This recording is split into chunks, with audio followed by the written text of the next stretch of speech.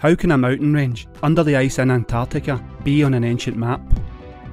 The strangeness with these ancient maps is that Antarctica is thought to have been frozen for 12 million years, yet maps like the Piri-Reis map and the Orontes-Phineas map are clearly showing the Antarctic continent without a canopy of ice. Not discovered properly until around 1820, yet many years earlier appears a continent on maps that looks like Antarctica, free from ice, and NASA satellite images that takes the ice canopy away shows a mountain range with rivers that are now frozen, but on the Orontes-Phineas map, the water is unfrozen and flowing. When this could be is at a minimum of 6,000 years ago, so does this tell us that over 500 years ago, people had access to ancient documents? Documents seized by the Roman Empire and now housed in the vaults of the Vatican. And it's widely believed that the vaults of the Vatican are packed with ancient unknowns.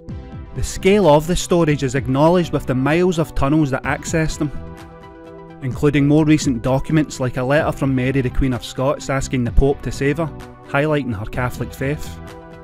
And just this week, the solid gold rosary beads that Mary carried to her execution were stolen from Arundel Castle in West Sussex.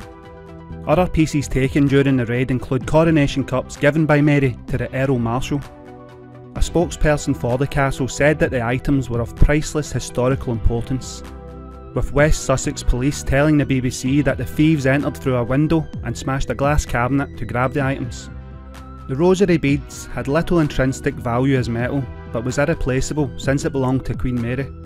Professor Kate Williams of Reading University said, when Mary fled Scotland into England, most of her belongings were despoiled and shared out.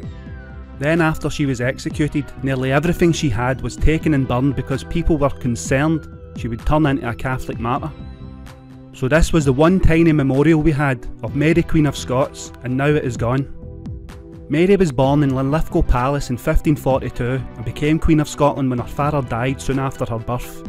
However, Mary was taken to France in 1548 and only returned to Scotland in 1561 to begin her reign as Queen of Scotland, but was forced to abdicate the throne at the age of 24 after 6 tumultuous years. After an unsuccessful attempt to regain the throne, Mary fled to England seeking the protection of her cousin, Elizabeth I. But Mary had once claimed Elizabeth's throne as her own and was considered a legitimate sovereign by many English Catholics.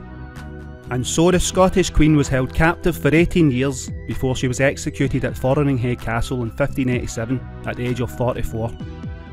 Her son James did become King of Scotland and England, famously rewriting the Bible to fit with the standards of the time. But what do you guys think about this one anyway?